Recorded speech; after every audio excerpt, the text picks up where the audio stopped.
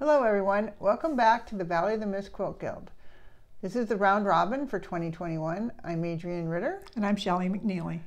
And we're here to talk about the April installment of our round robin. If you don't want to see what we're doing, don't watch. Just look at the instructions on the website. But we're going to show you what we are doing with our round robins this month.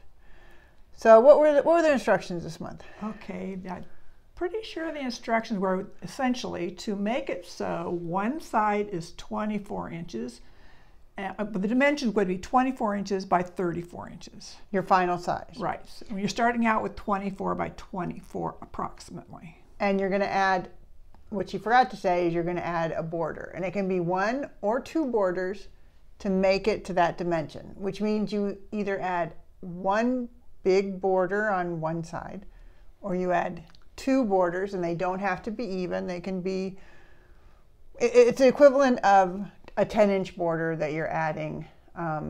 So basically, if you're doing 2 even borders, they're 5.5-inch borders that you add, because you lose a 1/2 inch for each of the seams.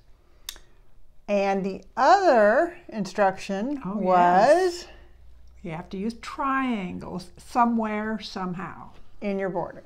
And that is up to you. Now, when I've done round robin before, I was doing it for my friends, and it was their quilts I was working on, it pushes you to do something special with your borders. Because basically the round robin is a series of adding borders. Right. So Shelley, what did you do, Shelley? I added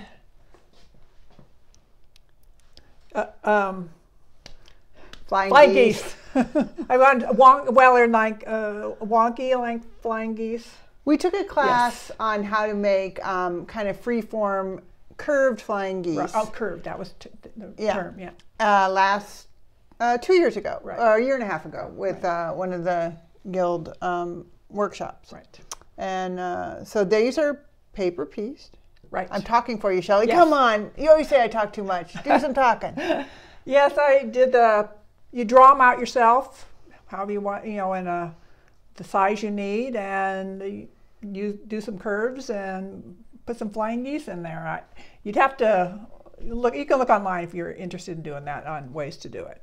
So, or you could just make 5.5-inch wide flying geese and do them a normal way. Right. I think there's even calculations to get them to the right sizes. You can see hers are all different sizes to get down to that final size that she needed. Okay, so I was actually working on the April block of the month, which for this round robin, we're only going back and referring to the block of the month every other month. So this month you don't need to do anything from the block of the month. But coincidentally, our block of the month had edges that had triangles in it. And I thought, I just can take and make some of these edges like in our April block. And so that's what I did. I have 2 5.5-inch borders that I put on. And they were actually also 2 that are sewn together. So it's really 4 strips that I've done, 2 on each side to make mine.